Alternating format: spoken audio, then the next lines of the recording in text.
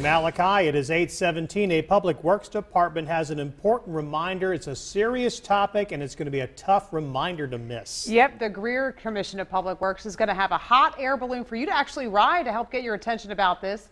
Christine Scarpelli, she's live at Greer City Park this morning to explain. Hey, Christine.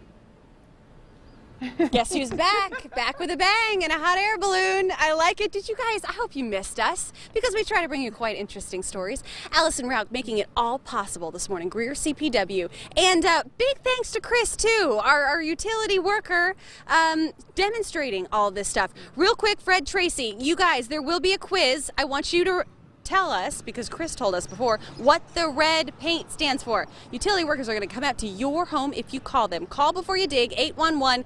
Anything, guys, if you're installing a mailbox, a garden, a fence, it can be very small. It doesn't have to be a big deal. Out there digging, you want to call and have them come out and mark before you dig. This can really cause some issues. Allison, you did such a great job before of just telling me the consequences to not calling before you dig. Anything from injury to costing you money. Tell me about that. Absolutely. Well, these pipes have been hit by large machinery and they've knocked out some gas utilities to folks in our area, which is obviously an inconvenience, but you can face fines if you hit our lines. And it's not only an inconvenience, but you could lose electric, you could lose cable, and then for emergency services like 911, if you ever have to call them and you can't because your power lines are out. Hey, we didn't talk about that yet. That's a big deal. Thank you for bringing that up. You can even see, guys, like the teeth of the big machinery that hit these poles. So it's possible. Of course, a great way to stop this is to call somebody out. These workers enjoy coming to do this. It's not an inconvenience for them. Oh, it's an absolutely free service, and we here at CPW would rather come out, mark the underground utility lines, have a conversation with the homeowners rather than have to come back out after hours and repair a 12-foot line that someone hit by accident. Drive me nuts. All right, hey, this hot air balloon out here, 5 o'clock, Greer City Park, 14 and up, sign a waiver and you can take a tethered ride. All right, Fred Tracy, moment of truth. What does red stand for? Blue is water. Right.